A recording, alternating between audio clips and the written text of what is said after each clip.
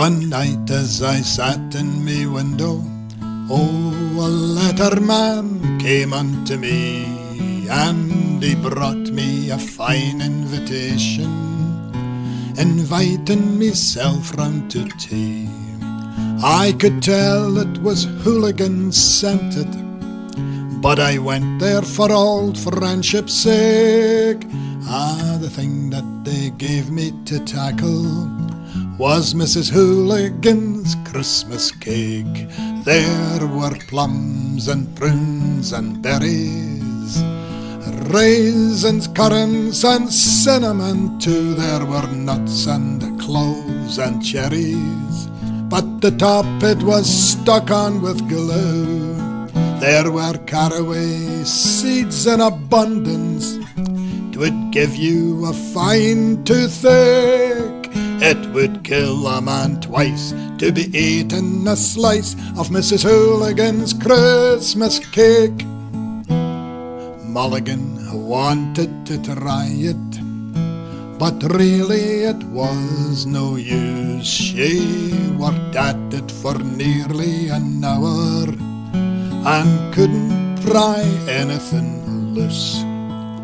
Mulligan went for the hatchet and Hooligan went for the saw, but in attempting to smash it, they broke the hatchet and Mulligan's left jaw. There were plums and prunes and berries, raisins and currants and cinnamon too. There were nuts and cloves and cherries, but the top it was stuck on with glue. There were caraway seeds in abundance, 'twould give you a fine toothache, and it would kill a man twice to be eating a slice of Mrs. Hooligan's Christmas cake.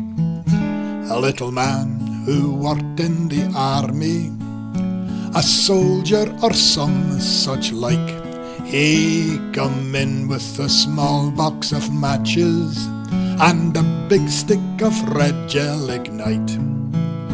We retired 5 paces, maybe 7, and we watched as the fuse flame raced. Well, the house rose upwards to heaven, but the confection remained in its place.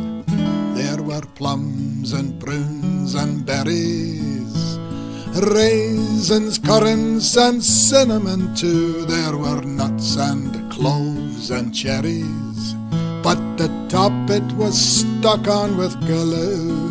There were caraway seeds in abundance, 'twould give you a fine toothache.